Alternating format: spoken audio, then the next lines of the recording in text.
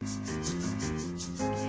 y'all, welcome to Tamara's Lunchbox, where we eat, talk, and have a good time. Get you right. There we go. How are you? Welcome to Tamara's Lunchbox, Tuesday edition. It's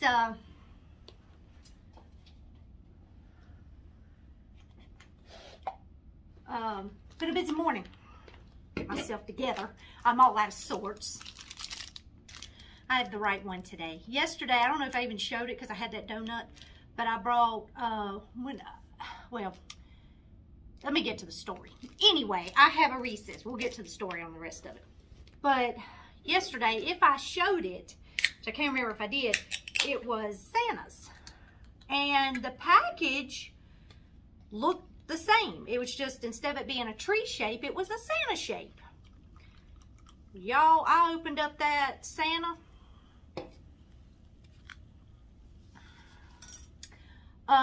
It was thinner and about like this, pitiful. And I was like, what? That's not, and I didn't care for it. The peanut butter to chocolate ratio is off. So don't waste your time. Okay, let's get to lunch. Then I'll get to the story of, how I ended up with those. Okay, sausage balls. You ever had sausage balls? They're good. I like them. They're easy. Typically have them as an appetizer. But I was like, you know what I hadn't had in a while? Sausage balls. So,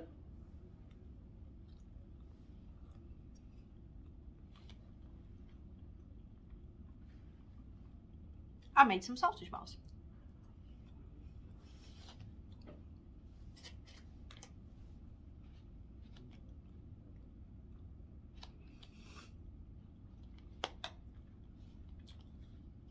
So is your Tuesday going good?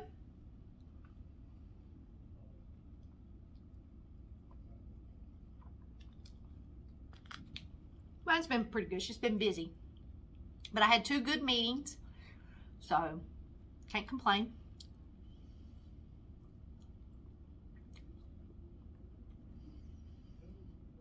And I got here a few minutes earlier than what I do. Not too bad, but a few minutes earlier to so I could get my work done, or get started on it before I had the first meeting. And then I had an hour break between the first meeting and the second meeting, so I got some more work done then. Finished up my reports and all that, so I was good to go when I got done with this one.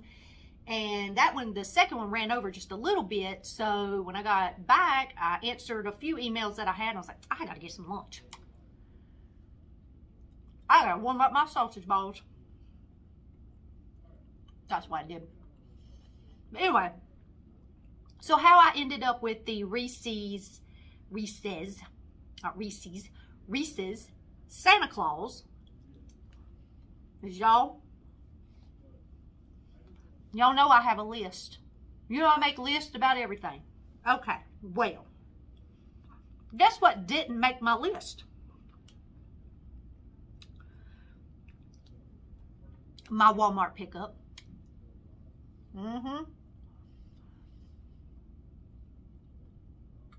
I put things in my cart. Down no trouble. And typically to get a Saturday morning time that we want, I put it in, if I have enough, I'll do it on Wednesday afternoon. Sometimes I don't quite have enough because you have to have $30, I think. I don't have $30 yet, depending on how my week's going. So,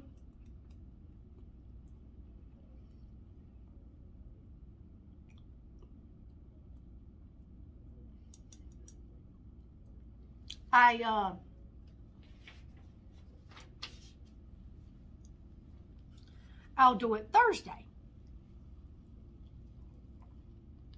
Well, and if I have forgot to do it on Thursdays, and I do it first thing Friday morning, no big deal. Still get the time on Saturday that I want. Well, didn't submit it. Didn't think nothing of it. Kept adding crap to it. So,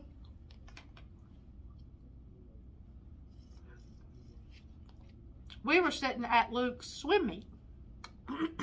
Friday night, evening. It started at 5:45, so not too late. We're just sitting there. I'm watching everything.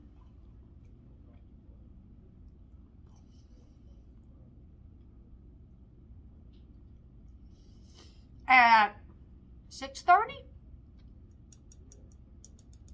6:30, 6:45 range. It was before 7. It hits me. Oh no! I pull it up. The earliest they had was 11 a.m. on Saturday. Well, there was stuff I needed before 11 a.m. on Saturday. So, we had to go into the store to do the shopping. And I didn't have a whole lot, but it's like I've told y'all before. I just don't care nothing about going in that store. And I have already stopped buying certain items from Food Line. I mean, Walmart, and I buy them at Food Line. But there's just some things Walmart, you're not going to beat Walmart's price. So I'm like, oh no, we have to go to inside the store. So we decided to go early enough that we should beat the crowd. And we did. No big deal. We're basically in and out. And because we didn't have a whole lot to buy, the self-checkout wasn't that bad. So it was fine. But I just completely forgot about it. Just didn't submit it. I don't know why. I just didn't. Well, I do know why. It wasn't on my list. That's why I make lists. And, you know, Thursday and Friday I was off work. I was out of my routine. So, didn't get it done. But it was okay. But so anyway, my point to all that, I'll tell you, was we went in the store. Well, I was going to buy a pack of the Reese's Treats. Nowhere to be found. So I was like, well, so I found the Santas.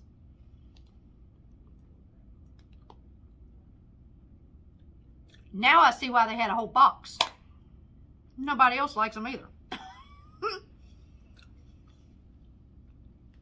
And I don't understand why. I don't understand why. Apparently they have a mold to do the Santa. So why are they not made as thick as the trees? It would make more sense. But, and they weren't crispy or anything like that. It wasn't, you know, that kind of thin. But they just weren't, the ratio was just off. So I ate one and I threw one in my candy bowl dish. And when I got home, I told Brian, I was like, I don't like them. He ate one and he was like, man, it's not bad. But he loves anything peanut butter chocolate. So he didn't, and it was sweet, so he didn't care. It just didn't.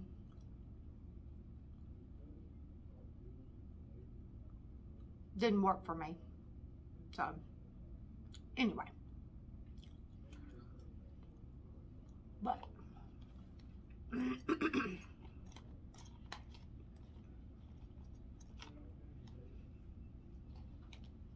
have y'all ever made sausage balls before? They're really easy. My mama makes them better than I do, though.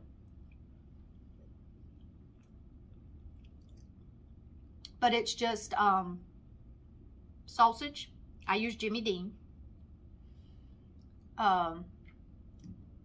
It's the sausage roll. Then Bisquick and shredded cheese.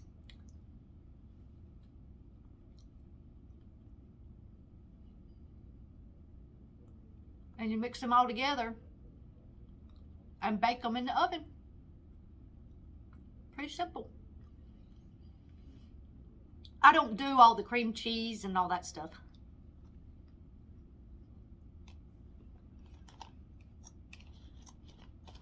I've had it that way before. Not that I made them, someone else made them, but I just didn't care for it. So, but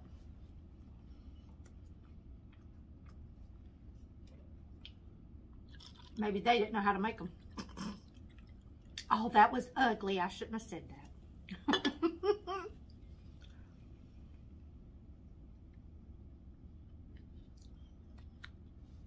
And one thing I was going to tell you, yesterday I had a conversation with someone and they were talking about somebody else. I was listening. Because, you know, sometimes people just have to get things out. You know, they just have to say it out loud. And for whatever reason, I tend to be one of those people they like to tell it to. I guess it's cause they know I'm not going to go tell it to anybody else. You know, there's a trust. There's some trust there, so they feel comfortable, I guess. And like I said, you know, I don't mind. I just listen. But anyway, what they were talking about, you know, and I heard this a long time ago, but, you know, people are in your life, or may come into your life. They come in for a reason, which a reason means it's quick. In and out, they're gone, okay? You may not even have time to know their name, right? That's what your reason is. It's a short relationship. And then you have people that come in for a season. Now, seasons on a calendar year last 3 months. But that's not, the season could last 3 months. The season could last a year. It could last several years. You don't have any idea how long the season's going to be. Nor do you know. And the third is a lifetime. Now that's pretty obvious. That means a very long time that person's in your life. Well, you know, she got talking about that and everything, and how people change. And I said, yeah, they do. I mean, people get, I know I've changed. And I think it's part of growing up. I think it's part of getting older. It's just, you know, there's some things that 20-year-old Tamara put up with. 42-year-old Tamara, I'm not having it. I'm just not. I'm not wasting energy on it anymore. You know? So I think it's just one of those things that you get older, and you've heard that before, where you get older, your patience is gone. And yeah. I didn't have an abundance of patience to begin with, but I can tell my patience is gone. Not gone, but it's less than what I had. Let's put it that way. But when you figure out what a person's meant to be in your life, a reason, a season, a lifetime, it's different.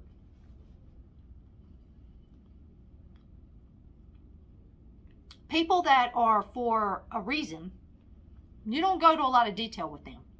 You may not even know, like I said, you may not even know their name. And then you may know their name. It may go on, the reason may be long enough that you do know their name. But you don't know details. Not a lot of them. And depending on how or when, why this person come into your life, you don't need to know. Because they're not there to stay. You know, they're just not. Your seasoned people, I think, is where people get more confused on. And the reason I say that is because the seasons can last. See, a season is not your in and out. This person, this could be somebody you date. This could be a coworker. This could be a family member. I mean, it could come down to being a family member. But they have a cutoff time. That relationship has an end time. You just don't know it when it starts. But it can last. It can last years. So when things last for years, especially if you're around that person, it's not just a phone call kind of thing. It's not a, I see you on the holidays kind of, no. I'm talking about somebody that, you know, I guess I should say she considered them a friend. Well, that's a little different because friends can still come and go. Some friends you will keep a lifetime. To me, those kind of people are very rare to stay in close contact with a friend, okay? And I mean a friend as in somebody that is there for you. They know, you know what I'm trying to say. Well, and in her case, she just kind of said, you know, they don't treat me the same. They don't talk to me like they did.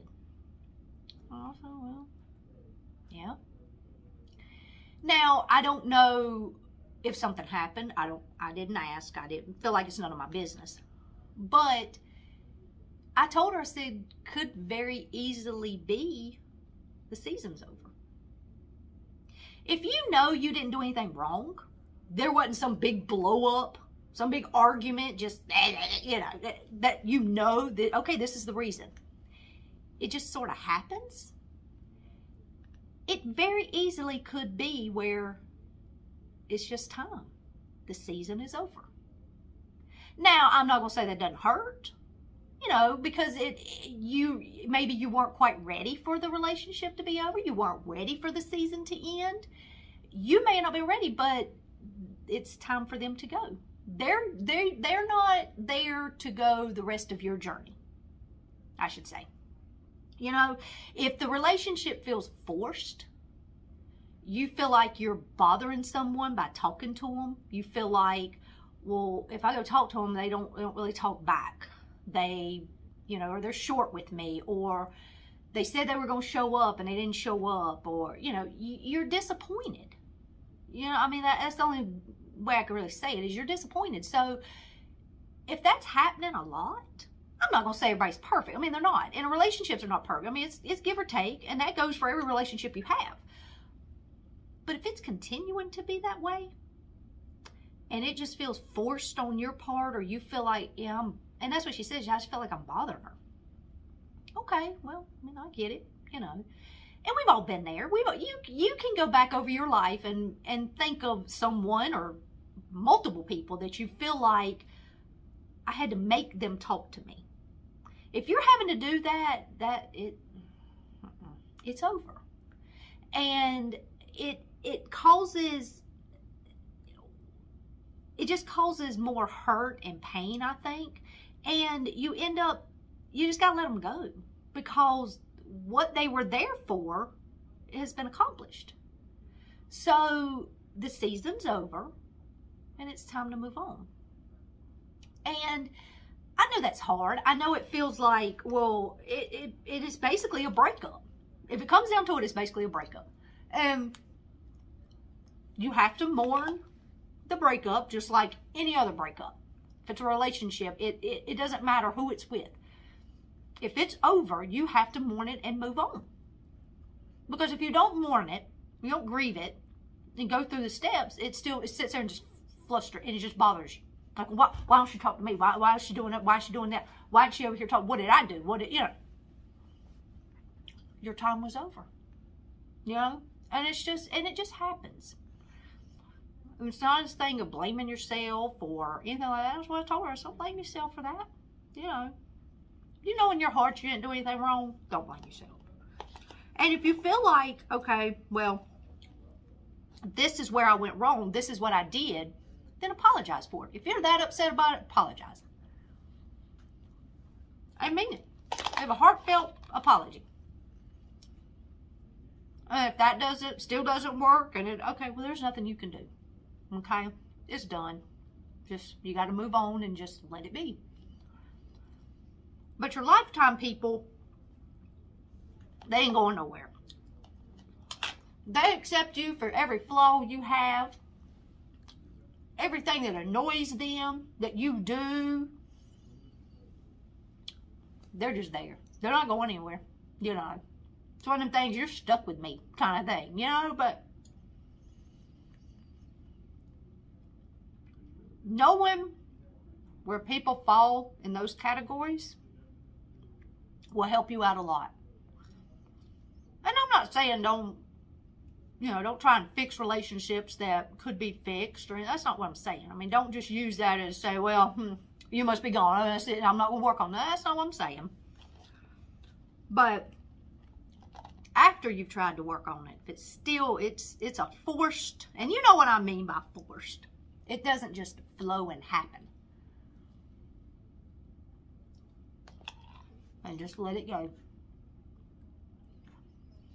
You will find a lot of peace by doing that. Because when you're trying to keep somebody around that's not meant to be around anymore, you don't have any peace. You're going to find yourself sad more often than you are happy. At least with that person. Because it's just, they weren't meant to be there any longer.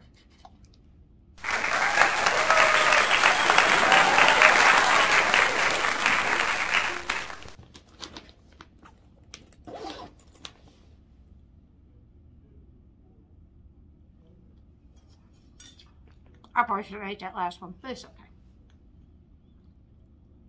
But I just wanted you to be encouraged. Don't get down and depressed about relationships that aren't working out, or just be the best you can be. Be the best person you can be, and do the right thing. Make good choices. And seriously, just be the best person that you can be. And if others don't accept you for that, or they're just not meant to be around, and that's okay too. You have other people that are. You gotta focus on the ones that are meant to be in your life. Okay? Alright, y'all. I hope this wasn't too doom or gloom. I didn't mean for it to be. It's just kind of on my heart, so just want to talk about it. So, I've kept you long enough. Another 20-minute video, and I'm sorry about that, but we had things to discuss. Alright, thank you for joining me for Tamara's Lunchbox. I hope you enjoy the rest of your Tuesday, and I will see you back here tomorrow. Same bat channel, same bat time. Isn't that right? I'll see you then. But until then, may the peace of the Lord be with you. And until I see you again, and take care. And I will see you tomorrow. Have a good day.